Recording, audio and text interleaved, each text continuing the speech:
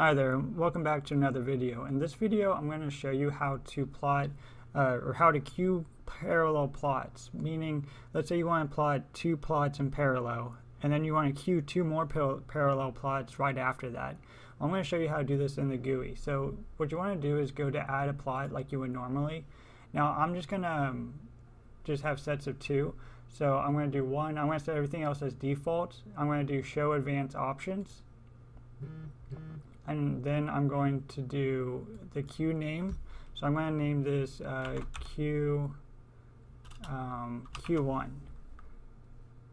And then again, I'm leaving everything as default. And then I'm going to choose my temporary folder. This is my NVMe. I'm going to select that. And I'm going to select my destination. So my destination is going to be here. And then I'm going to hit create plot. So now we have this plot going. Alright, so now let's say that we want to create another plot in parallel. So what we can do is go back here, do Q2, leave everything as default. Now I actually only have a 500 gigabyte SSD or NVMe or whatever. So I'm going to have to do this on some old rustic disk. So I'm going to create a new folder called plotting. Alright, so that's where our temp files are going to go. And I'm going to choose this to be the same destination. So here. Alright, and then we're going to hit create plot. And then now you can see that both these plots are going at the same time.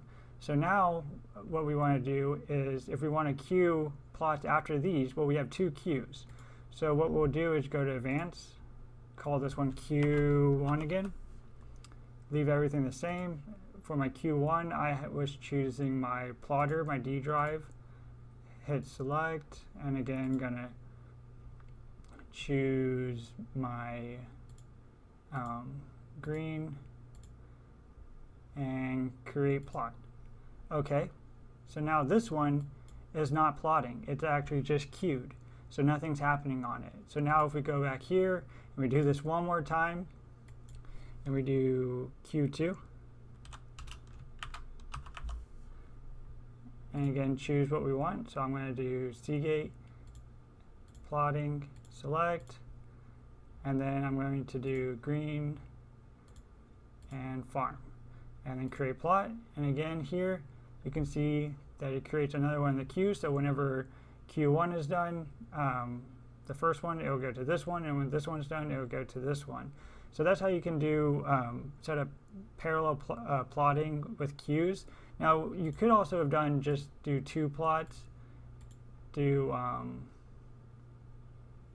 plot in parallel, and do, you know, Q3 and then set it up like that, but I don't have enough room on my disk to do that, so that's why I didn't. But yeah, that's how you would do it. I hope this video was helpful. If you have any questions, leave them in the comments below. Alrighty, bye.